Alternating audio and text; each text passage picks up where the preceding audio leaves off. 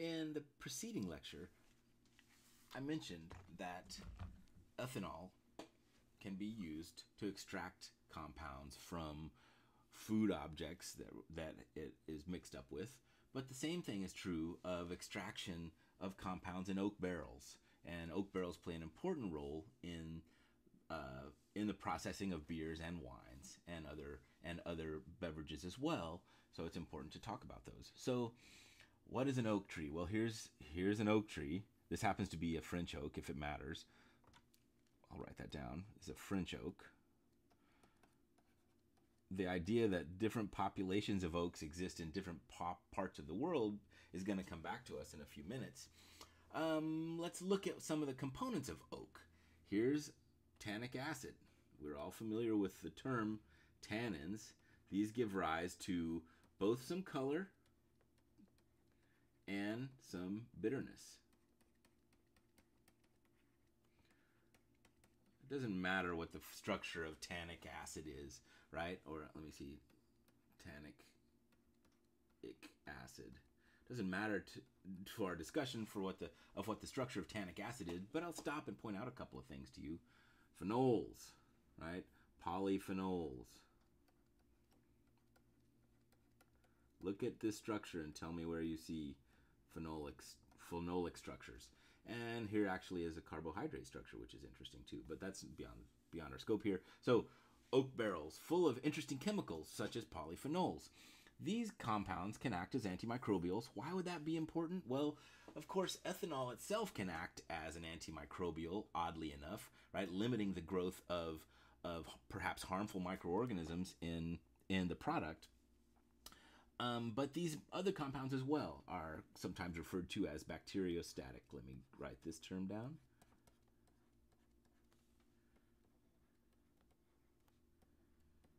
Bacteriostatic, what does that mean?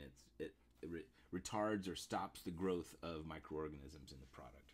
So again, tannins, such polyphenols such as tannins, but there are also others. I referred to these volatiles, right? That can be extracted. Why are these going to be important? They're going to give rise to flavors and aromas of the stored ethanol. There's also lactones. So these are lactone structures, these two molecules here. One of which is a cis-lactone.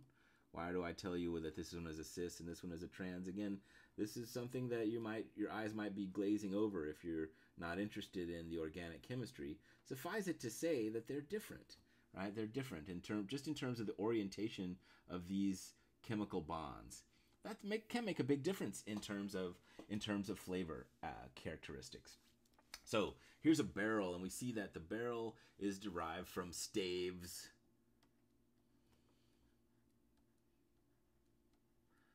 Staves made of oak that are bound together with these metal bands. And as I mentioned, there are different kinds of oak. There are French oaks. French oaks tend to be higher in tannins, higher tannin concentrations, whereas American oaks, different species of oak, tend to be higher in lactones. Now, this is a point of a pretty significant amount of research, and I'm going to take a minute to belabor it. There seems to be some disagreement in the literature as to whether American oaks are really higher in lactones or not. What they really seem to be higher in, though, is cis lactones relative to trans lactones. Different in their concentration of cis lactones relative to the French oak. This has important consequences in terms of the flavors, and we see then that French oak is preferred in many cases for wines, whereas American oak is more useful for spirits. So we see again that the characteristics of some object, right, natural product, play an important role in the development of the flavors of the food and beverages that we consume. So ethanol extracting these items from the barrels. All right. Okay. So we're about to start getting into wine, but let me first break apart our fermented beverages into two classes. Let's start with the wine types. And in a wine type beverage, we're going to be talking about the fermentations of sugars in juices. That is to say, simple sugars, right? So if we think of starch, I told you that it's a polymer of glucose. It's a sugar polymer, but that glucose is not immediately available for consumption by the fermenting organisms. So that's a different kind of beverage. So the wine type beverages are those in which the bugs ferment the sugar that's present already in the juice. Now, let's see what we can see. So what I'm giving you with this slide is just a whole slew of different kinds of wine type beverages without showing you wine proper, just to give you a sense of the variety of compounds of food items that are used and have been used historically to create alcoholic beverages. Let's start with mead because it's so common and prevalent, ranging from Europe, and this is an ancient beverage, in Europe all the way to China. We see evidence of honey-based liquids, honey-based fermented beverages, perhaps as early as 7,000 years ago.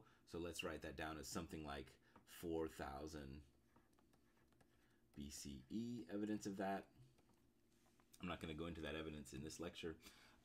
We also see similar kinds of honey-based beverages in South Asia, Southern Europe, and Africa, and interestingly, the Maya, pre-contact Mayan society, fermented honey in a beverage called balache. All right. So what else besides honey is there? Obviously, honey is a great source of simple sugars that can be easily fermented. But there's other sources as well. We've talked about how wonderfully full of sugar milk is. And so we've actually talked about kumis before, and that's derived from mare's milk. And that's a Mongolian beverage. Another important one, especially in the tropical latitudes, palm wine derived from palm trees.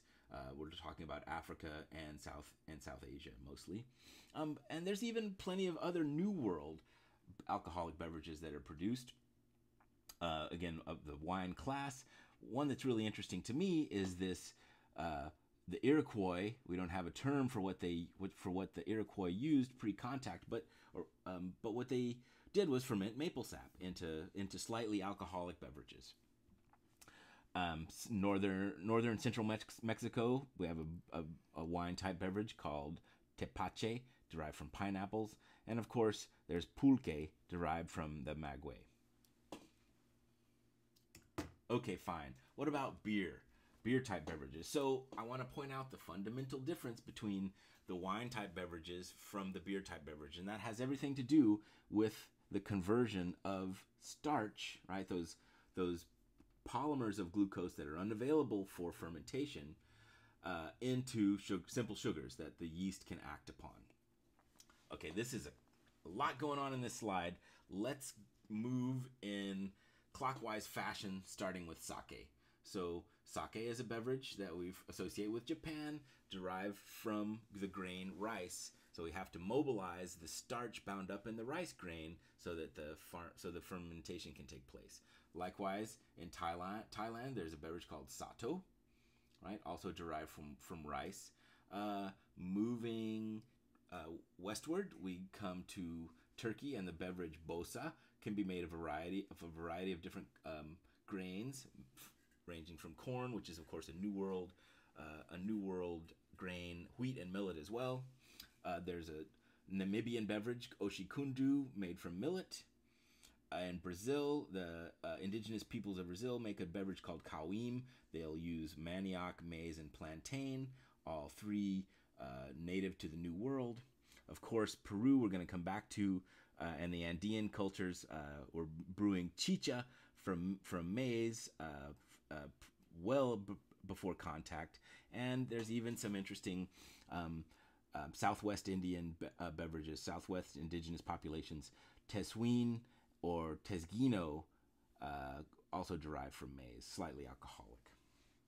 Now, let's not leave out Europe because there's some fun stuff to talk about there as well. Sahti, that's Finland. Sahti derived from, the sugars are derived from wheat, barley, and or oats. And kvass is actually bread.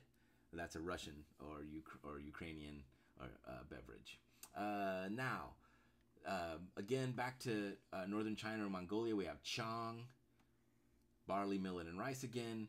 And then Huangju is a beer type beverage derived again from barley, millet, and rice. These are grains that were available again very early in human history. Let's place that number down here again, around 4000 BCE.